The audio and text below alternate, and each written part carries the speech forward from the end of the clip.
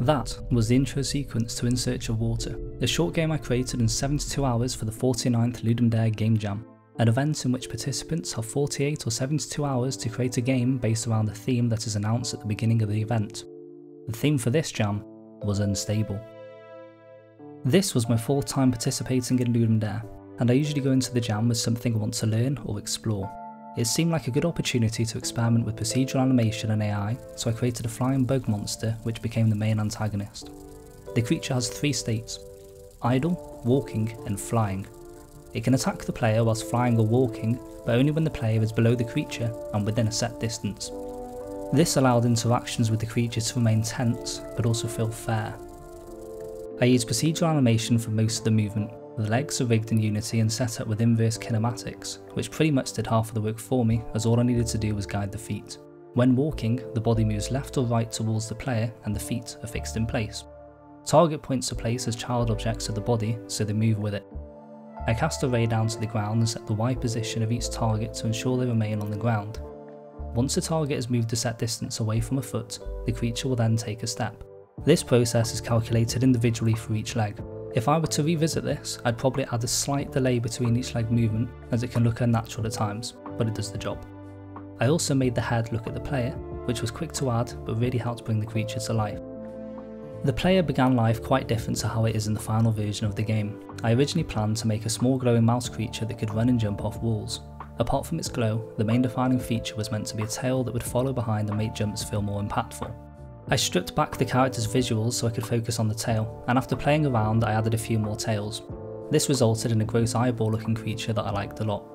I thought it looked cool jumping from walls and visually stronger than the mouse did. I'd also spent far too long working on the tail, so the new design saved a lot of time. BlackThornProd's video of procedural tails helped a lot with this stage, so I've linked it below. One issue I encountered was the character looked great jumping, but looked really strange sliding across the floor. One solution could have been to make the player constantly hop, as I found myself doing this a lot whilst playtesting, mainly because I thought it looked better. But I thought this ran the risk of making the player more difficult to control and potentially feel unfair or annoying. Instead, I chose to remove the movement altogether and only allow the player to move when jumping. This instantly felt more interesting to play and made interaction with the enemy creature feel more tense. Variable jump height gave the player a lot of control over each jump, allowing the restriction to remain fair but fun. Around the same time, I'd also been playing around with water and swimming. Swimming movement was pretty much an accident. When floating in water, the player was classed as not grounded, meaning the player was technically in the air and allowed to move. This addition also led to the idea of the player being predominantly a water creature, giving context to the strange movement on land. I liked this contrast between fluid movement in the water and the limited movement on land.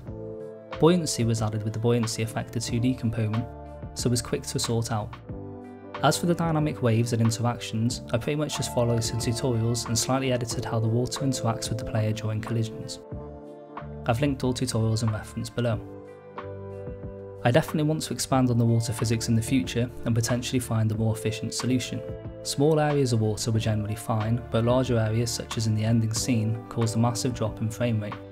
To combat this, I added triggers throughout the level which enabled and disabled certain objects in the scene. For the end sequence I had to disable most of the level. Luckily, this area was already designed so the player cannot backtrack. When experimenting more with the tail movement, I really wanted to create a water monster. I'm currently reading Frank Herbert's Dune and was somewhat inspired to make something worm-like.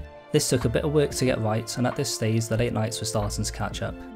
I was making small mistakes, such as accidentally making the target movement nodes a child object of the creature, which resulted in this wonderful display. To justify spending time on the creature, I scripted an event where it catches and eats the flying bug monster once it's above the water.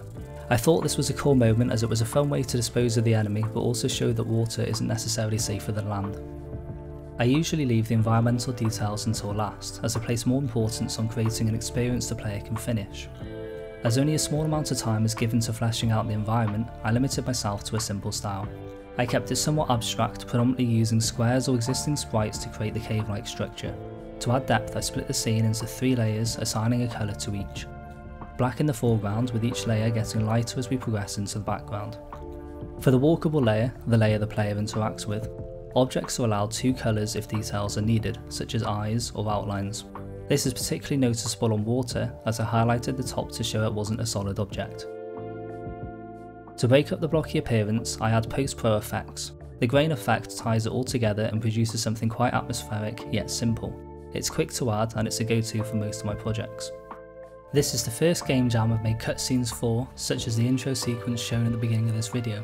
It was really fun to make but also incredibly time consuming. For this particular game, I think it was the right call, as it set the tone and context of the game well.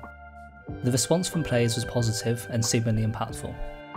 In other games, I would argue that time might be better spent on extra levels or gameplay features, but this is certainly contextual.